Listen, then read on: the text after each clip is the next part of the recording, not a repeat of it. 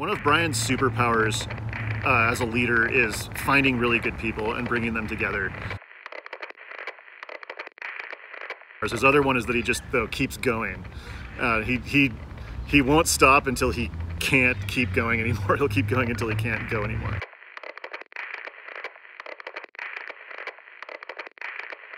And just the team cohesion that we have. I've been part of a lot of different teams, and this is really special.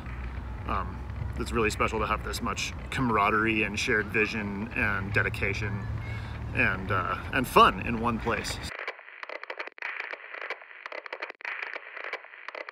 It's going! Oh my God! Whoa! Holy cow! Yeah, I got a tweet! Woo! First commercial Wi-Fi in space! Yay!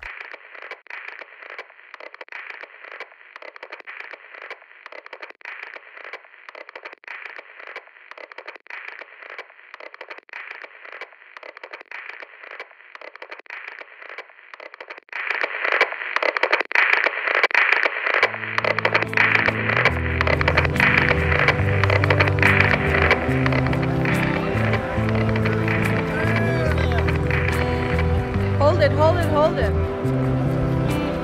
Rough patches were always there, but other people treat with care.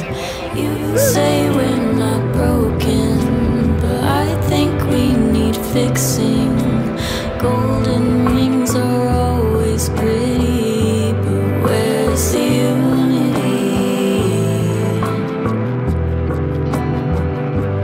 Where's the unity?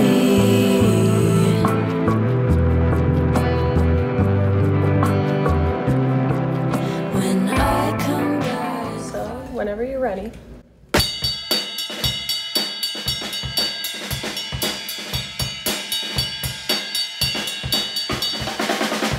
And so we just won this, probably the biggest project of my life, which is we were selected, Solstar was selected by one of the largest aerospace companies in the world to provide Wi-Fi inside of the Lunar Gateway space station, which is a space station that NASA and the Europeans and Canadians and Japanese and some other partners are building now to be launched in just a few years to orbit the moon, and will basically be a station, a way station for astronauts when they're coming.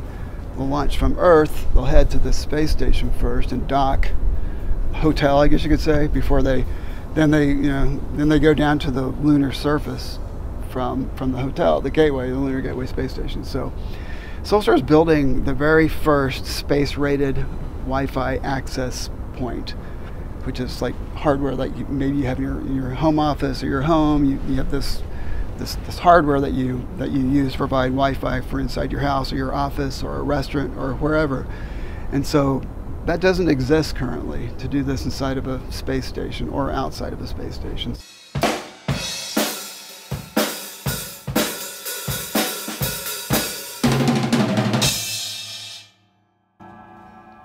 Try doing that in space. When I come back, 5:05 is supposed to be my constant. Now I'm back, I feel like someone. The team's coming together. We've expanded the team a lot to where we have a lot more people, and we work great as a team. We were just in Santa Fe this week for a summit, a Solstar summit, and brought our people in who are all over the United States and in Europe, and had this great summit. So we talked about where we are now and what we just accomplished and what we're getting ready to do. And then the next steps after that are that once we, as we are establishing ourselves as the go-to company to provide Wi-Fi for people and things in space, then once you become the company that has done that in the space industry, flight heritage is really important in terms of credibility, which means that you've done it in space already. So that's about the only time you're going to get hired by anybody. So we've done that, and we're getting ready to do it again, and then we'll put the same equipment on private space stations or other government space stations, satellites, tourist vehicles, spacecraft with tourists. If you give people on Earth the ability to connect to other people and things in space using their smartphones or laptops, you'll unleash creativity like you've never seen before.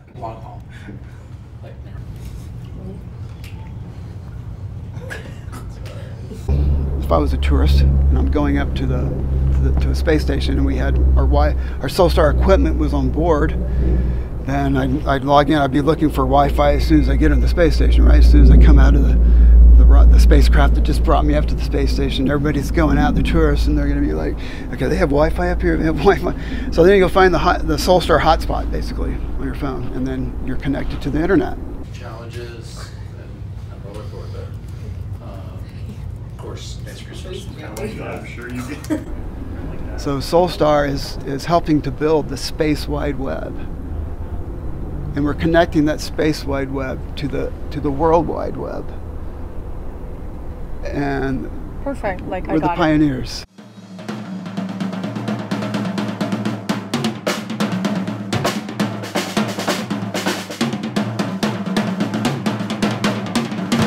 I'm a drummer, and so first of all, it's good to play the drums just to get your mind off of whatever's going on, the stress of running a company.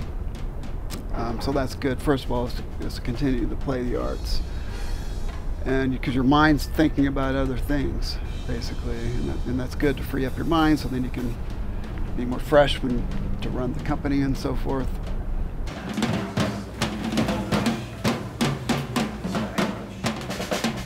Is that if you work for Solstar, you do have a chance to fly into space.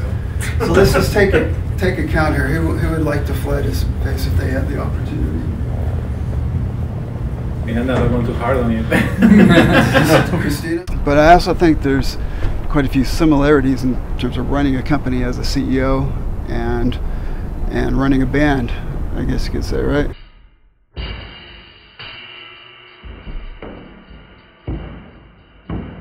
Because when you have colleagues in the band, your colleagues are your bandmates, and then in a company, your colleagues are obviously the people on your team.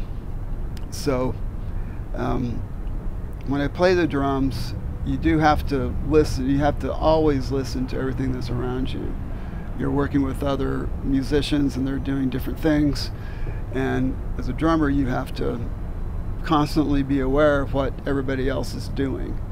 And if the song requires to play softer, then you play softer, and if there's a crescendo, then you're leading the band into a huge crescendo. So I guess you could apply that to projects, these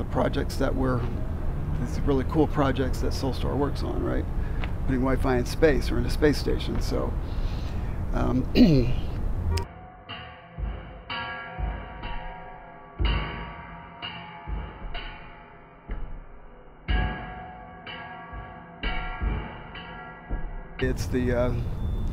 it's the mother of all multitasking, playing the drums. And then as a CEO, like it or not, you're going to have to multitask, right? So some tasks you can manage in parallel, some stop a little bit later down the line in the song or whatever, things change as well. And you have to react to it, and things are dynamic.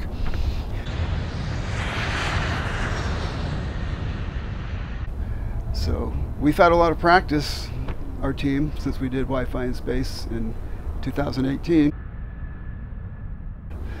And one of my best definitions of luck is preparedness meets opportunity.